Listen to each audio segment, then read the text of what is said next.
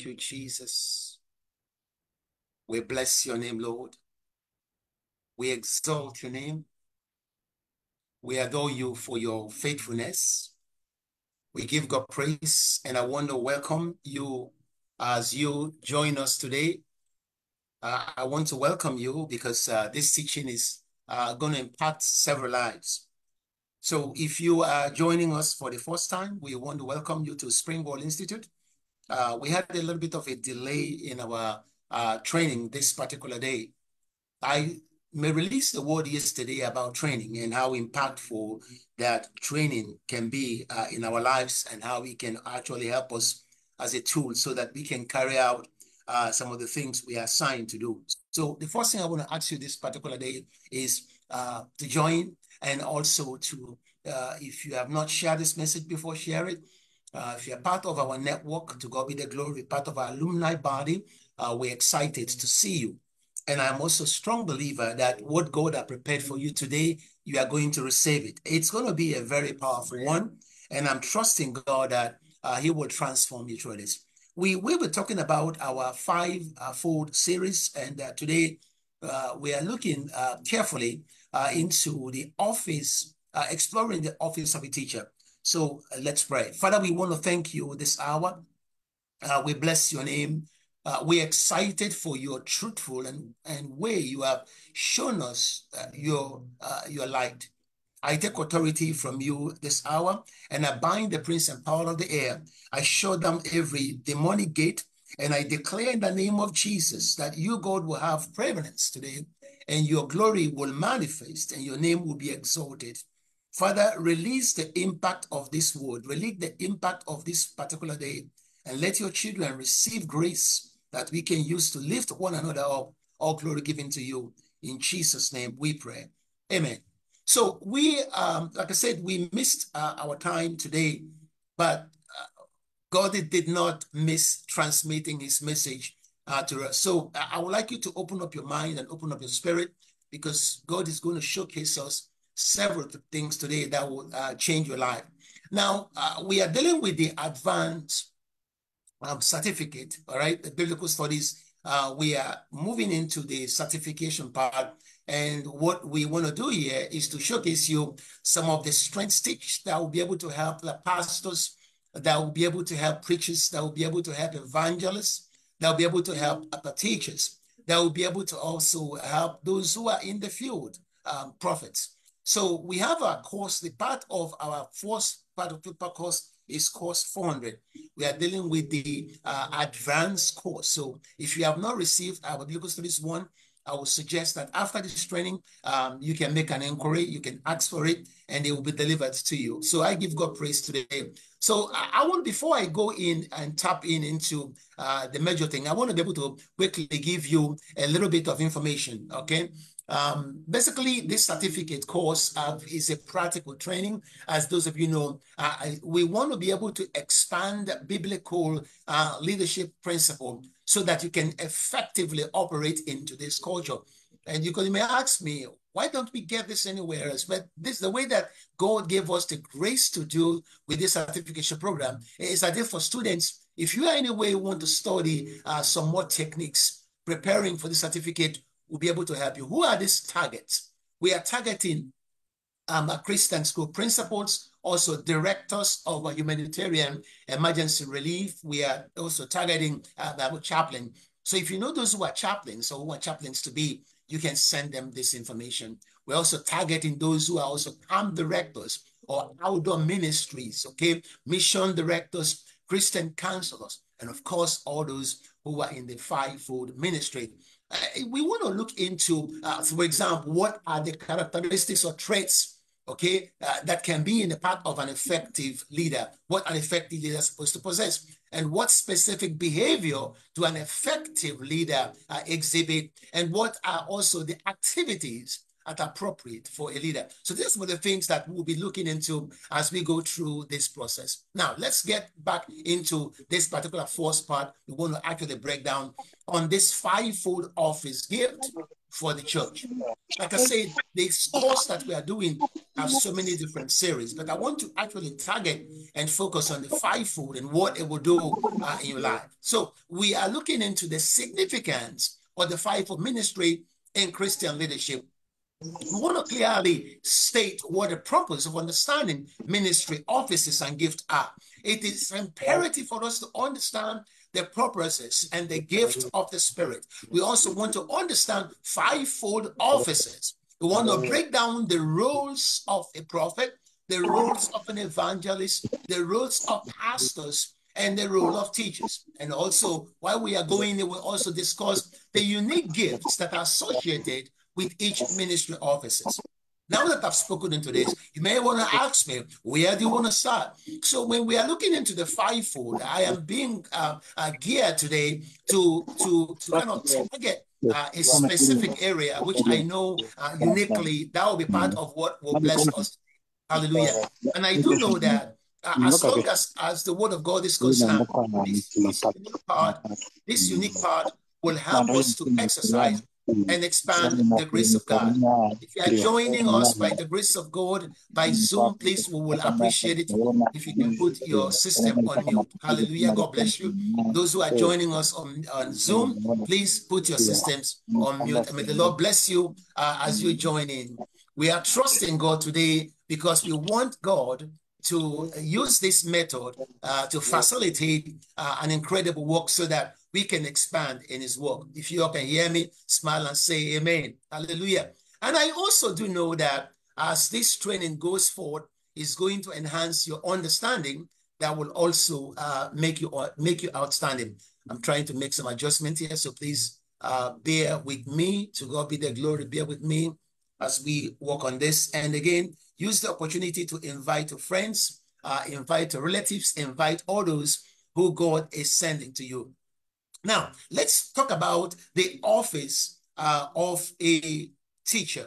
And I want to be able to move around because last time when I dealt with this topic, I dealt very clearly with the office of the apostle. I dealt with the office of the prophet, and I dealt with the office of the evangelist. Of course, the pastors, that one we know. But I also want to be able to get in there with the office of a teacher.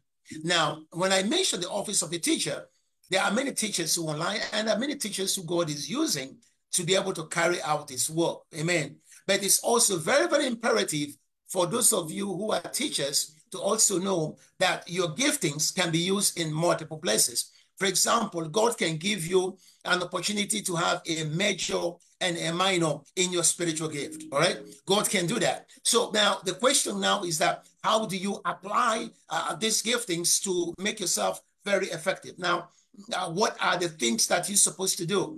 All right. So I will be able to break these things down to be able to help us quickly. Now, let me jump right into this. And for those of you who want to write, you can be able to write. Okay. So, and the Bible says in the book of Ephesians 4:11-16, and he gave some, and I like that word, and he gave some as apostles, and some prophets, and some evangelists, and some pastors, and some teachers. You're wondering, Apostle D, where am I starting from? The last on the list. It's the reason why. Okay, for the equipping of the saints for the work of service. So the primary purpose is for the equipping. And equipping means that they are intentional where to be able to build up. So there are certain things that must be built up. Many people like to plant churches, which is great, part of Springwall.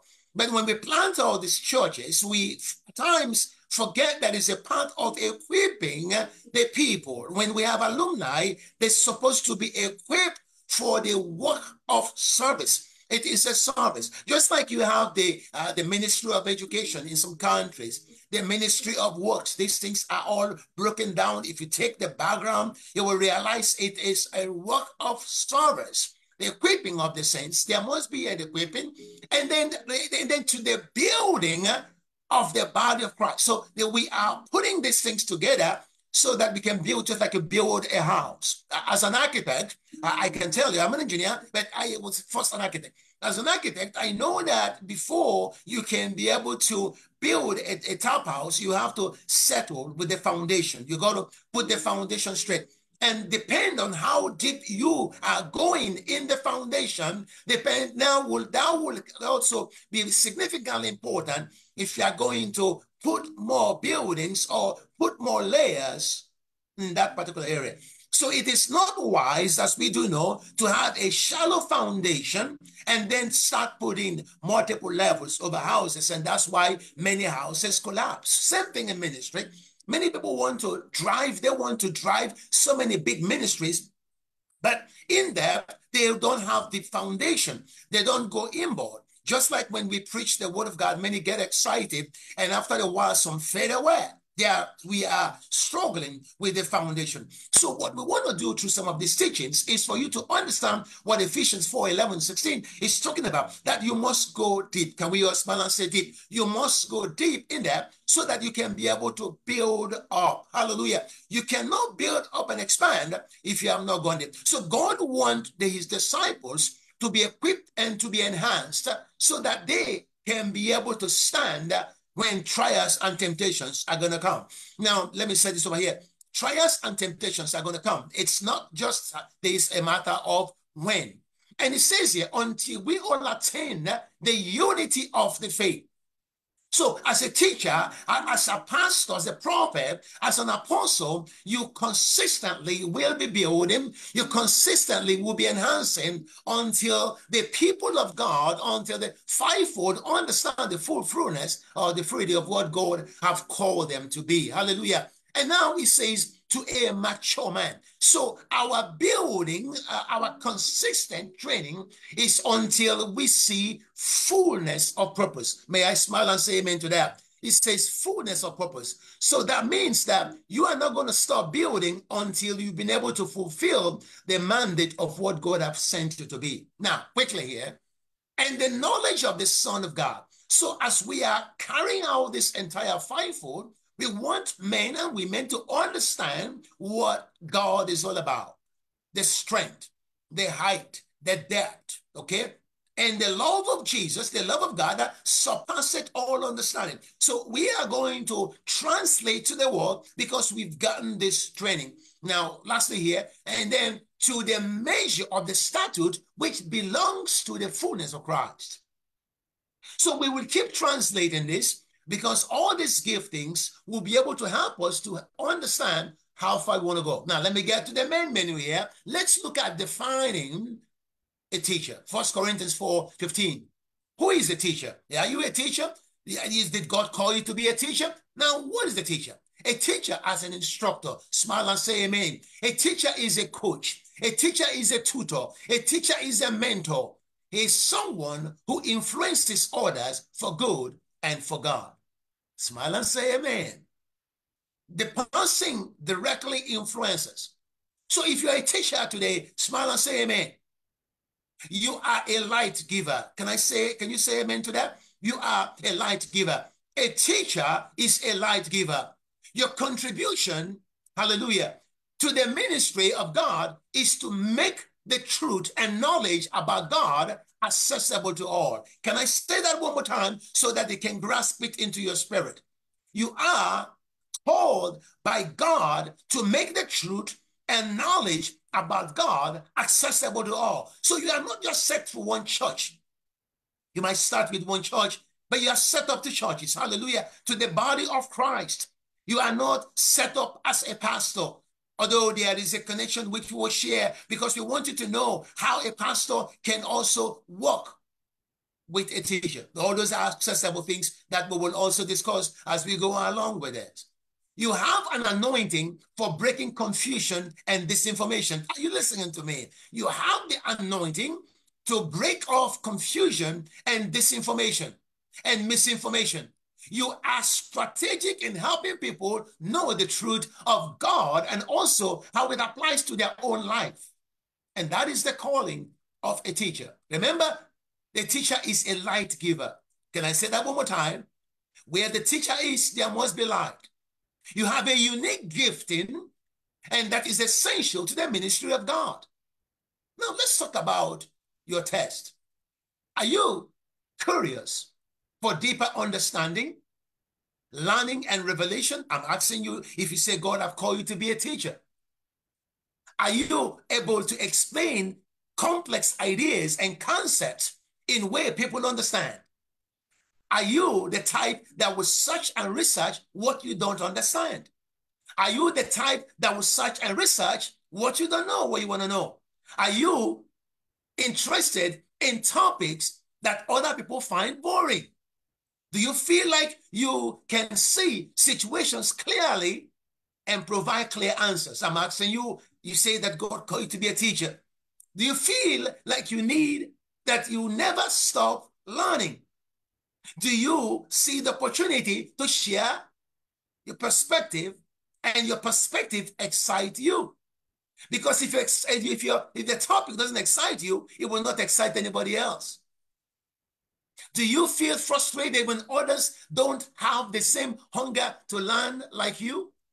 Is that you today? Then I can say amen, that you're going to share some deeper revelations that will help you.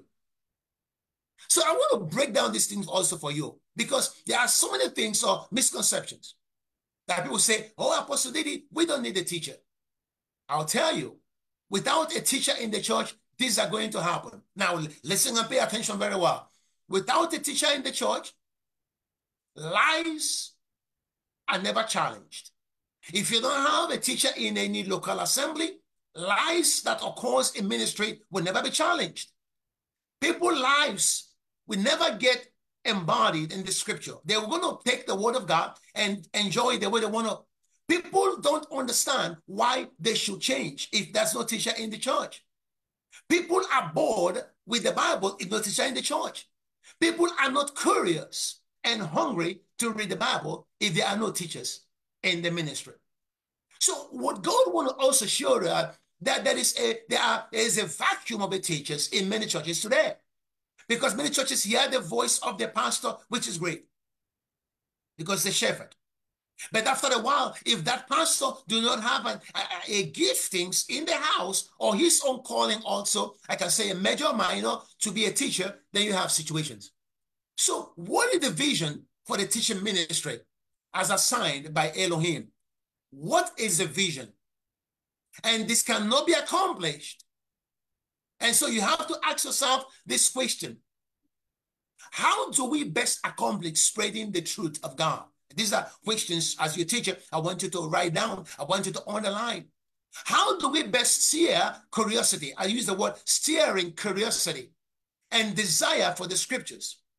Because like I said before, there's a part for foundation.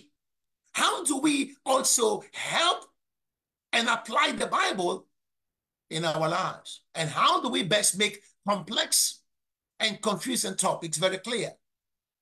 The Greek word teacher means didaskos. I mean, if you're asking me, Apostle Didi, your name is Didacus. Yes, Didacus in Italian means maestro. Didacus actually means teacher. God called, it's a Greek word, all right, to teach, all right? Maestro is someone who is like a master, or can call it a master teacher. It means instructor, all right? It means a doctor in the area of teaching, master or teacher. One who teaches the people the word of God and explains the scriptures to them in a digestible form. Can I smile and say amen? I say in a digestible form. All right? Teachers have the ability to bring forth revelation. You want to write that down, to bring forth revelation, clarity, and understanding from the word through the inspiration of the Holy Spirit. So every one of the fivefold ministry person can teach as part of the functioning in their offices, just like a secular teachers do. Or again, you have Bible school professors, okay? But this does not make them a teacher as a specific gift given to the body of Christ. One can teach, all right? You have secular teachers. That doesn't mean they have the grace and anointing to teach as someone who God have assigned. So a true gift of teacher is one that has the anointing. Can you hear that word, amen? Anointing of the Holy Ghost or the Holy Spirit, and the grace to bring understanding and establishment in the revelation and purpose of God through the word of God and the body of Christ. A gifted teacher in the ministry does not have the ability of grace to bring profound exposure to doctrines. I'm talking about a gifted teacher there. But they also possess unction to bring maturity to the body of Christ. Now, I want you to get this here. A teacher effectively communicates revelation and bring anointing understanding. There is a need for true matured teachers today. If you believe that, say amen. That will rise up within your context, rise up within your territory in the body of Christ. We all must bring to identify this ministry gift. It's our calling to identify where they are. So what is the spiritual gift of teaching? What is the spiritual gift of teaching? As many of you will ask me. Now, before I jump into that, I want to share quickly with you something that is, I would say, is the subtopic of this, but we are dealing with, for example, the area of how gifts are also operate. Okay? A spiritual gift or a characteristics of a motivational gift. Now, let me kind of break down here so I can give you clearly what motivational gift is all about. In the Church of God, God wants people excited. So there are some motivational gifts He has given. So a Christian motivational gift, okay, represent what God does and what shapes His perspective on their life and motivates His word and actions. Romans 12, 3-8. Basic motivational gift. Characteristics by inheritance of qualities and abilities within a believer. The Creator uniquely Himself have workmanship in us. So there are some motivational gifts that God has placed in the body of Christ, and this is one of them. Hallelujah. God makes believers aware of the need that He wants to meet through them. His manifestation. 1 Corinthians 12, verse 4. These are the diversities of gifts. How God works in a believer is to shape a perspective in life and motivates his actions and functions. So when I'm talking about a motivational giftings, this gift of teaching happens to be one of them. Each person's behavior will vary. We are dealing again with different people, factors such as the temperament. I'm talking about teachers now, right? Those who are getting giftings. Their background matter, their age matter, their gender matters, their culture matter, the circumstances around them matter. However, it's not unusual for individuals who share the same motivational gift to demonstrate common characteristics, such as some general characteristics are typically exhibited in some of the motivational gift of teaching. Let's look at some of those general characteristics. Smile and say amen. So again, I'm going to ask you to pause and share this message. Pause a second, share it, invite somebody. It's getting so good. It's getting so good. I'm excited about it. Let's look at some of the general characteristics. A teacher's basic motivational drive is to discover and validate truth. You want to write this down. The basic motivational drive, something that motivates a teacher. If you say God have called in the area, is to discover. I hear the word discover, okay? To discover and to validate. Because this is in something that is like internal. Teachers are very sensitive to doctrinal integrity. Give somebody a high five where you are. Give somebody a high five. Now you wonder where there are so many confusion in some churches about doctrinal issues, because the giftings of the teachers are at times lacking in those churches. And that's why you got lies wrapping all the places in doctrinal, all right? So teachers are very sensitive to doctrinal integrity. They have great research skills. Smile, give somebody a high five. Ask them, do you have some research skills? You will know the truth, and the truth shall make you whole. The truth shall set you free. And they are very sincere. Christians also who have the gift of teachings, they search for the truth. These teachers, they study diligently. I'm just giving some of the breakdown. They study diligently, all right? They sift through the scriptures as an archaeologists would carefully sift through artifacts from past civilizations. This is how the teachers go. They go through different, just one truth. There's one pastor, he's a close friend of mine. He can take a very, very short topic. My goodness, just one line. Oh, he will go to encyclopedia. He will just go to libraries. Same word. He will break it down in such a way that a fifth grader will get it. A fourth grader, he will break it down. Whether you are on a higher mountain in understanding in life, whether you are a college professor, you will get it. A little kid will get it because he have in-depth grace. He will go in like, you know how an archaeologist is searching for the things of the past so that he can find things to help. He will research the Old Testament. He will research the New Testament. He will go into books, searching, so he can explain it better. It's the office of a teacher. Do you have them around in your local assembly? Do you have them around in the alumni group? Where do you have them? Discover them and use them to expand God's work. So they also are hoping to find answers to numerous questions. A teacher goes in the point of discovery. So they go in with question marks to find. A teacher is not, a pastor will go in as a shepherd. This is what the Lord said to me. A teacher questions everything because it's a grace. I know I've shared a little bit of in-depth thought about Apollos. The Lord give the grace, we'll talk about that also. But I know that we have time in one of our teachings that we deal with not just specific gift, with different leadership formats and how they operate, leadership style. If you are not one that have received those leadership styles training, please get it. It's very, very important. A teacher's passion is to discover and validate truth. How? They are commendable, but it must not also become a focus in their mission, and then they'll lose its balance and perspective and role. A teacher helps keep the church focused on truth. They are alert to false doctrines, and they do not honor the experience over the authority of Scripture. Now, there are people that will say, well, Apostle, they have 60 years experience doing this. A teacher will break it down from Scripture apart. A teacher instantly, listen to this, instantly question anything that seems inaccurate. And also, usually, that doubt motivates him to search the answers needed. And I use this as a part to help because there's a point when I'll be teaching, they will ask some cross questions to throw confusion. I will look at methodology later. I'm not sure I'm going to be allowed to do that today. By the Spirit, I'm just going to focus on what the Holy Spirit wants me to talk about today. I will look at methodology. Yes, somebody asks questions. Why? When you are in the Bible study format and people throw questions left and right, I usually ask people to write the questions down to avoid confusion and also tribulation, because sometimes some topics go so deep and people want to stop you so they can create diversion.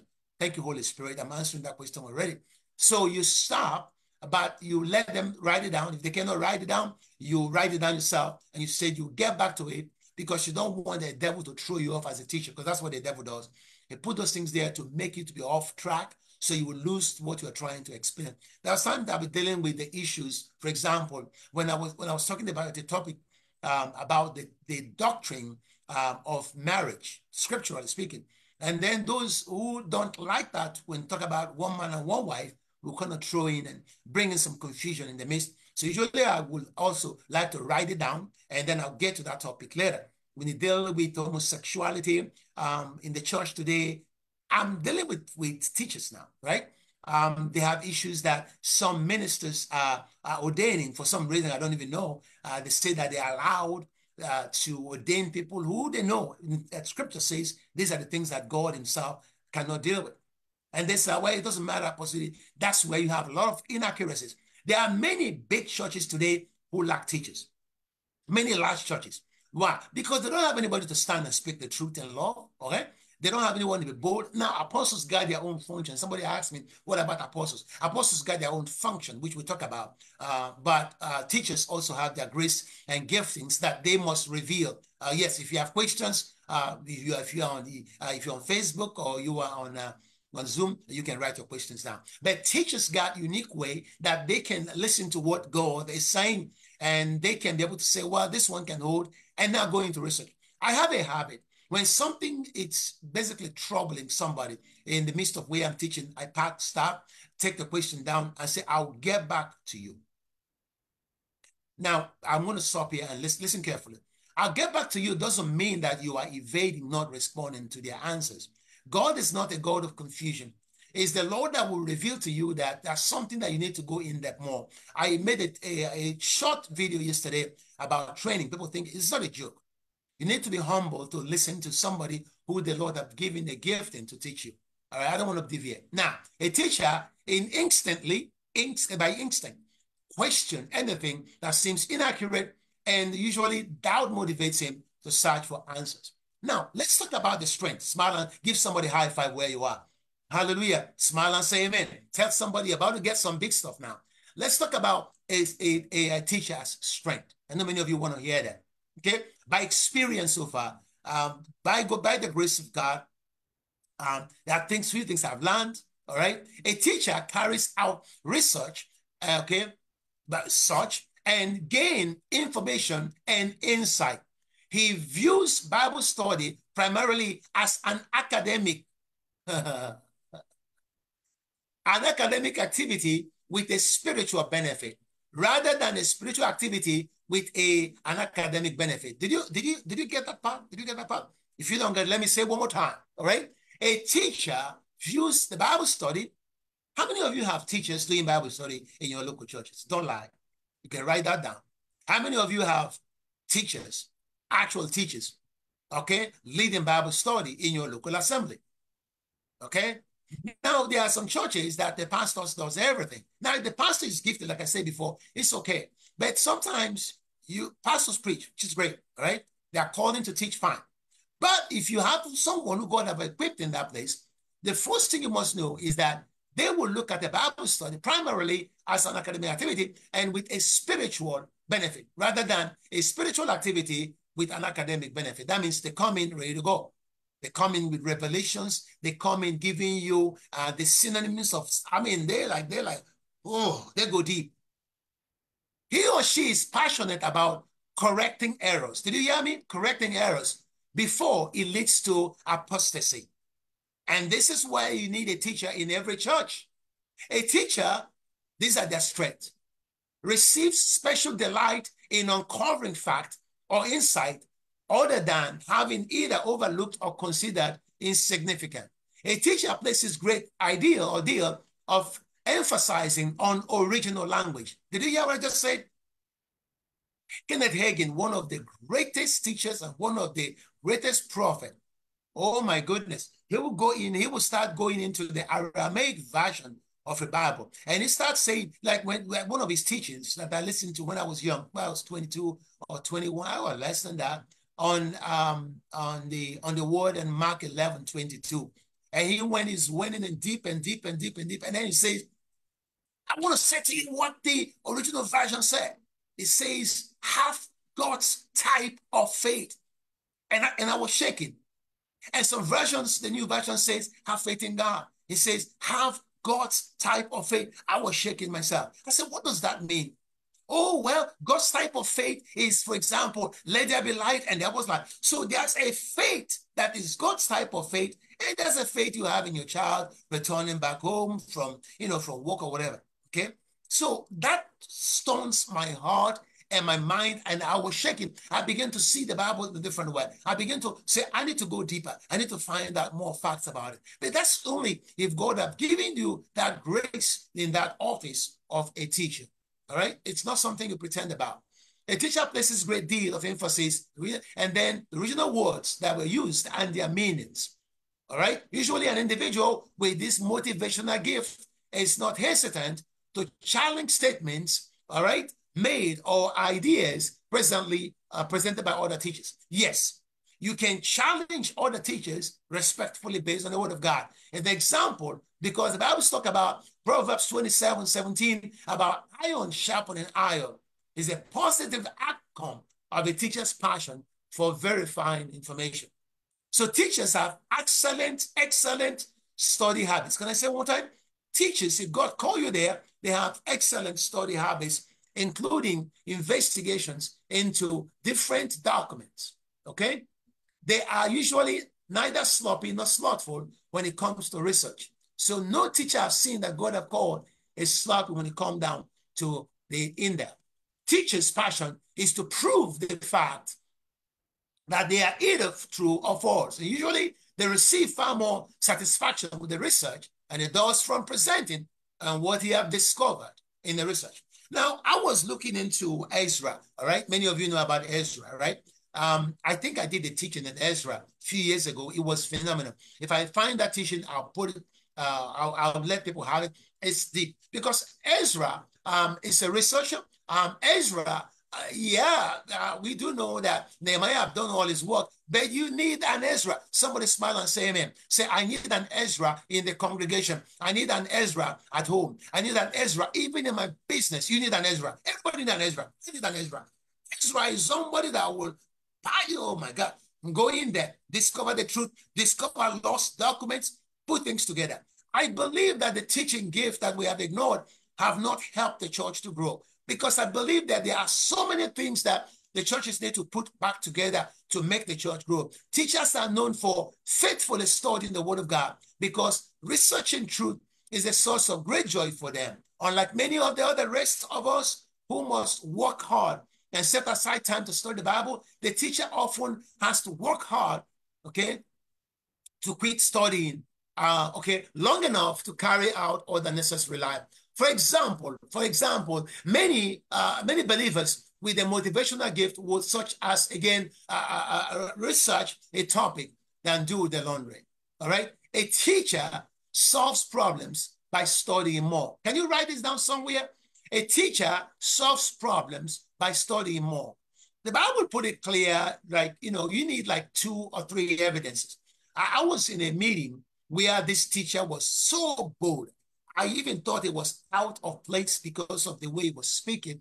And I feel like, well, he's not respecting other people. But he was speaking because his passion was there. He said, he's like, I'm going to give you more references. I was like, geez, this one is crazy. No, he's not crazy. He's operating on a higher level of anointing. And he began to quote scriptures. He said, I'm going to give you this reference in the Old Testament. I will give you the New Testament. I will give you this. I'm letting you know that based on these scriptures, I cannot accept this doctrine because it's not of God. Shook the entire place and shook the entire congregation. The pastor is like, yeah, you need teachers. Everybody need one in the church. They prove it. All right? They study more. A person with the gift of teaching, number 1, is diligent, it's steadfast, and is sincere. Can you write that down somewhere? He's diligent, he's steadfast, and is sincere. So if we have more teachers in our churches, they will, thank you, Holy Ghost. Let me give you an example. A teacher who is teaching about prosperity. A teacher giving, it's not going to just take it from one end.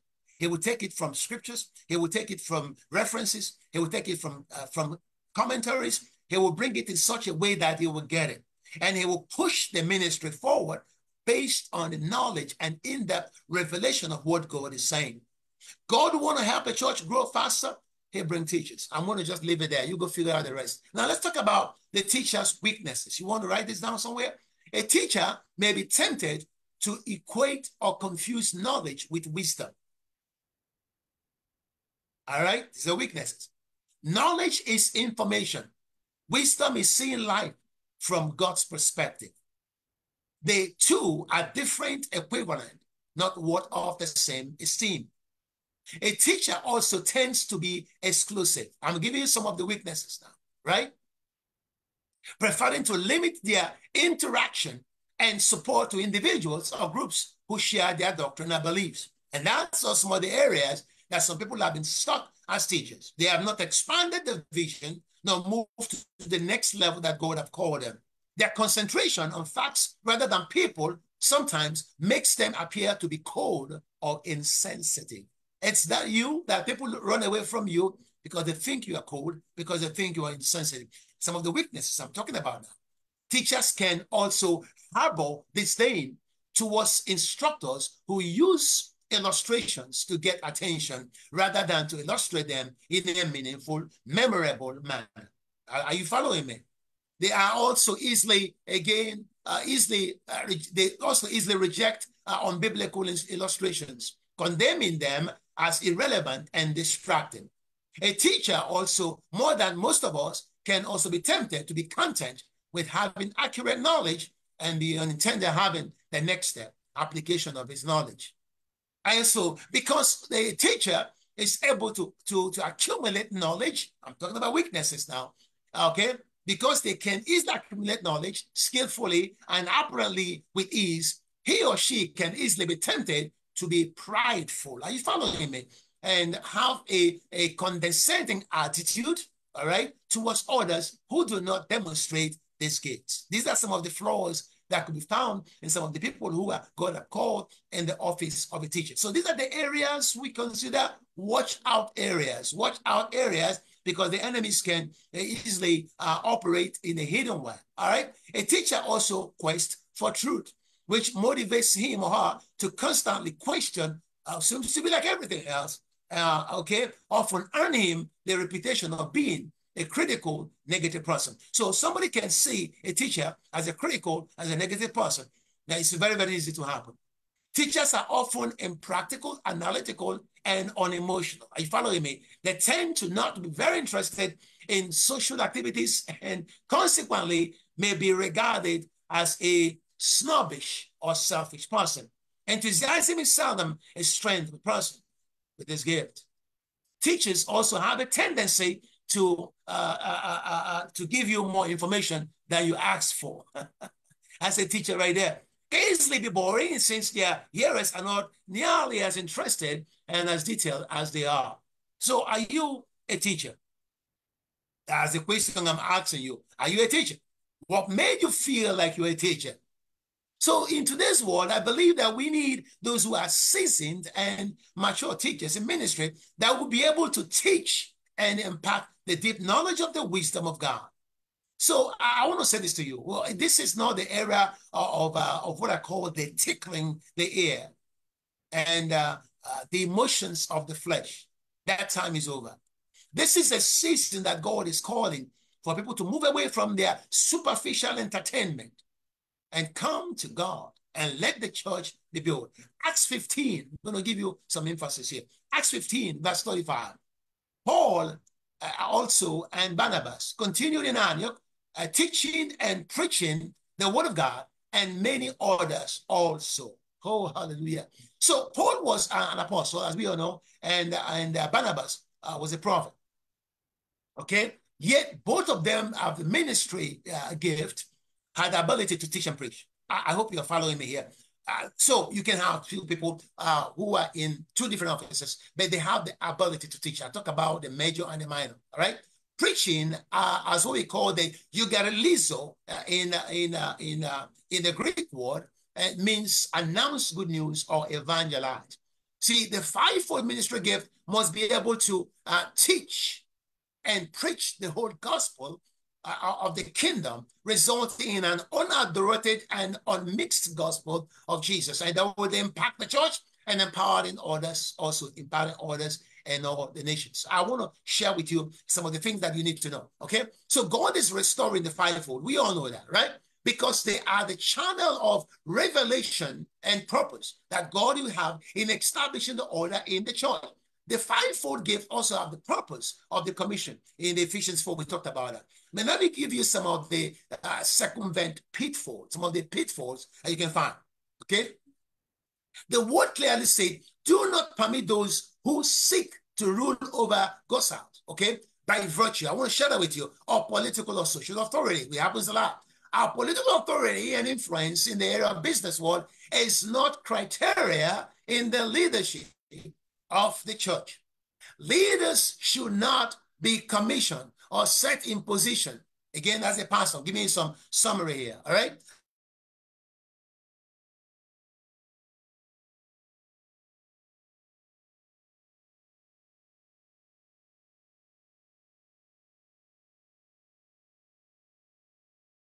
The teacher, is the apostle, is the preacher. They step in there and they do mayhem in the kingdom of God. Now, I'm going to ask you one more question. All right? Our technology is giving me some challenges here. Are you called in the office of the teacher? Are you set up in the office of the teacher? Acts 13, verse 1. And now the church in Antioch, there were prophets and teachers. They are prophets and teachers. All right? 2 Timothy 1:11. And this gospel, Paul said, was appointed and herald, a preacher, an apostle, and a teacher. So Apostle Paul is not only a preacher, he's also a teacher. So you can have people who have multiple gifts, a specific area, okay? I have a pastor. I'm trying to use that as an example, but I'm going to hold it up. Ephesians 4:8. Okay. I want you to read this as you go. All right. He gave this gift. These are commonly what you have chosen to operate. But now, how do you have a pastor work with a teacher? By the nature and by the ministry of a teacher, he inspires. Okay. I call them truth aggressors. Okay. They operate by bringing the truth in place so that people will know they're called. James 3:1 says, not many of you should become teachers, my fellow believers, because you know that he who teaches will be judged more strictly. So the office of the teacher is not something to be taken lightly. Are you listening to me? Presumptively, James points out that teachers will come out under stricter judgment. So as a teacher myself, let me show you how it will happen. If I myself believe a bad doctrine, it will be a negative influence in my whole life, my own life. But if I teach bad doctrine, I have sprayed the corruptive influence beyond myself to others. Thus, I am incurring for myself a stricter judgment from the Lord. So to present the future Bible teachers, I say this to you, do not take lightly the sacred trust of instructing people in the holy word of God. 1 Corinthians chapter 12, verse 28 and 29. And God has placed in this church first apostles, second prophets, third teachers, their miracles, the gifts. Okay. Now, watch this. For the helping of the guidance and the different kind of gifts. These are all gifts. It is God who chooses Bible teachers. Write that down somewhere and place them in his church. His church, not your church. So as a new believer, okay, when 40 years ago, I thought to myself, I was called to be an evangelist, but also God has also in other planes his plans for me, right? And he also came and made it clear to me that he had called me in the Bible teaching ministry. So realistically, all believers, you want to write this down, all believers can and encourage to share scripture with others. I want to make that clear so you don't think Apostle Didi, the only people who can go and evangelize or who can go out there. No. God have called everybody to expand the word, okay? Realistically, to share scripture. Some can do it quite effectively, but just as winning a soul doesn't make a person on Ephesians 4:11 an evangelist, likewise, being able to teach reasonably well doesn't make one an Ephesians 11 teacher. So as an apostle Paul asks critically, are all teachers? The answer is no. The God-called teachers place them by him in the church has a special and unique grace for them to operate. Romans 12:6-8, we have different giftings. If God had called you to prophesy, you prophesy. If God had called you to teach, then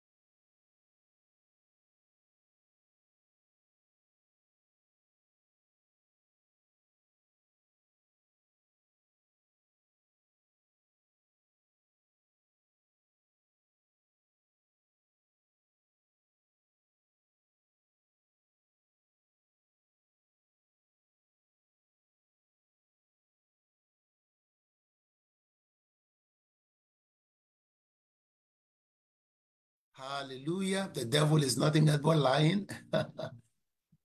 Hallelujah, the devil is nothing else but lying. God bless you. Again, I know this topic is so important.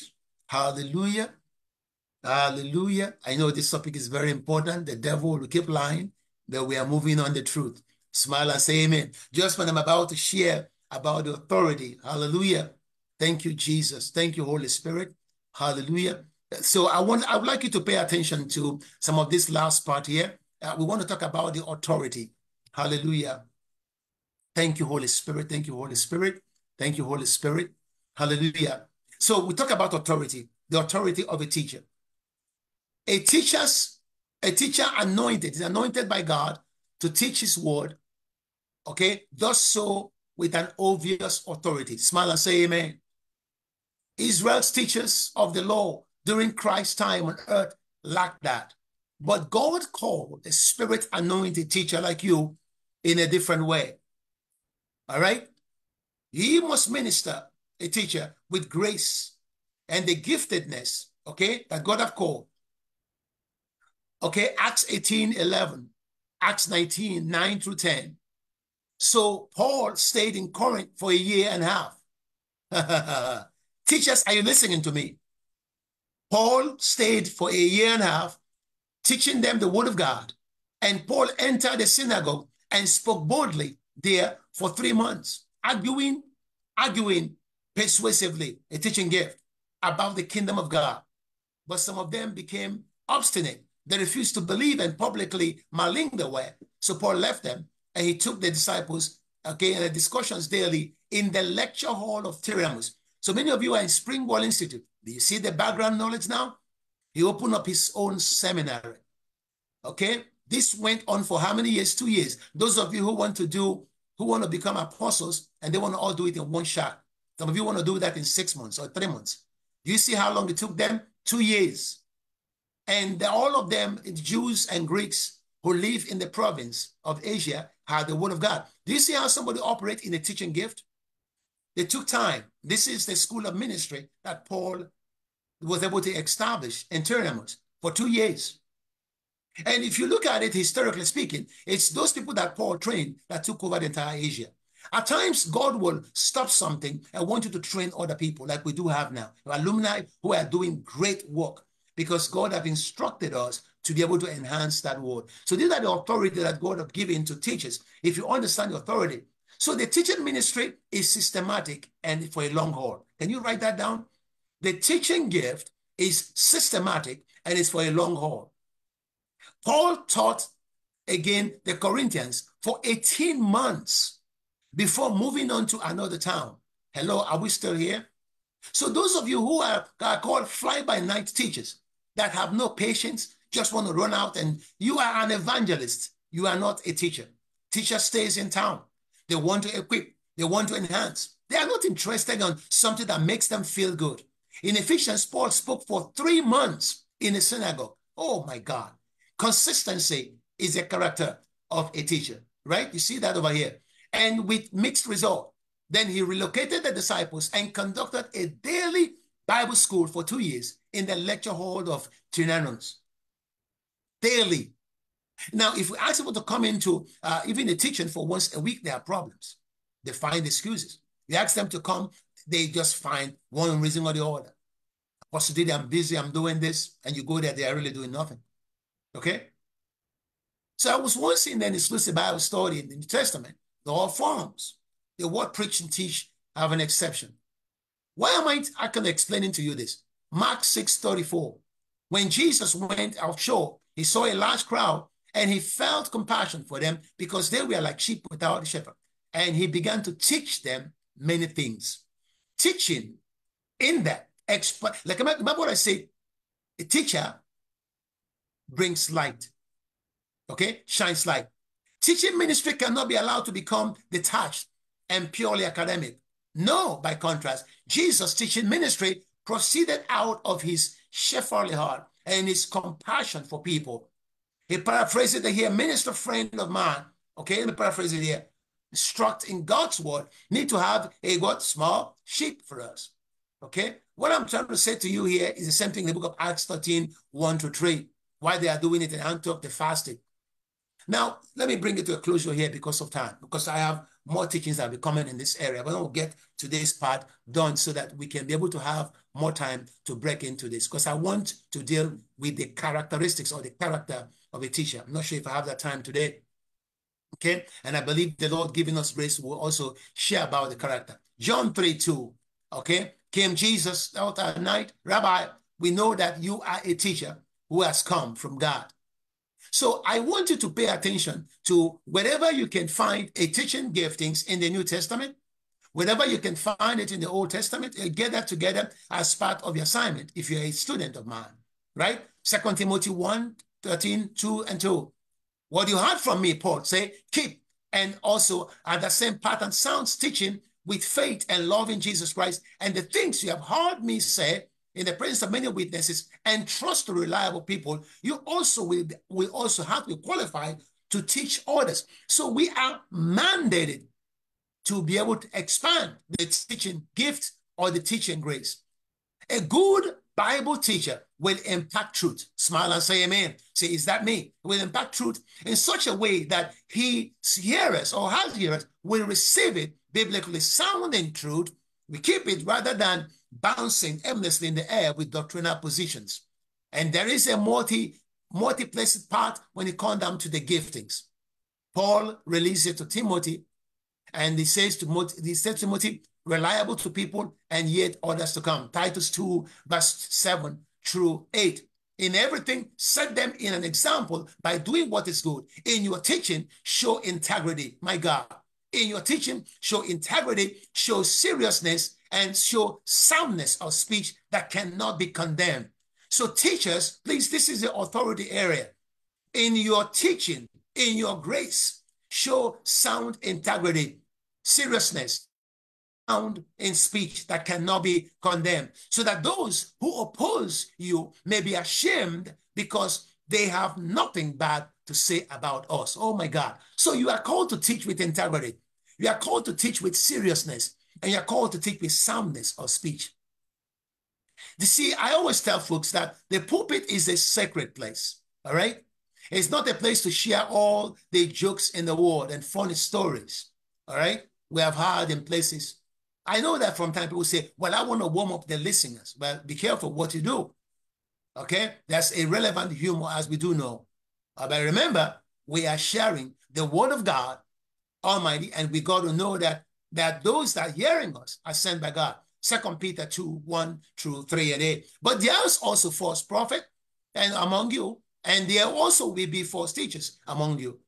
They secretly introduce themselves with heresies, even denying the sovereign Lord who brought them, bringing swift destructions themselves. Many will follow their depraved conduct, and will also bring again down the way of truth to disrupt. So I want to say this to you before I kind of conclude this part today, to God be the glory, that we are moving into the phase where a lot of false information out there. God giving you the grace to join us next time. We'll be looking into the character of a teacher. We shared that a little bit today, okay? But I also want to get more in-depth information for you as a teacher. And I pray that the Lord will give us the grace and will give us the opportunity to continue to move on to the next level. Before I leave, I want to give you some of the assignments, those of you who are students, or those of you who are operating alumni. There are certain things that I believe that they will be helpful for you to use, because this information will be able to impact knowledge in you, so you will know how to drive the things of God have given to you. And I know that many of you may have some questions, all right? If you have any question, I think it'll be time for you to open up some of those questions, and let's share what God is explaining or what God is exposing for you to do when you come down to the office of a teacher. I am a strong believer, all right, that God have called you. So you have to also to look at the impact that the teaching gift is making in your community, the impact the teaching gift is making in your place, in your home, in your family, in your marriage. And I believe that the assignment is there. Those of you who already have access to Canvas, if you don't have access to Canvas, please, you can send me an inbox from Facebook. We can be able to send you a link to that. That will help you. Those of you on Zoom, so please make sure that you take this information. I will put that information again for those of you in Canvas. I'll put that information again in Zoom. So for those of you who by any chance have not gotten that information, somebody is writing something here. Let me see. I'm going to put it for you again, post it here. So you can also take that information and try to find a way to get in there. Hallelujah. God bless you, Apostle Victor. You are all the way in the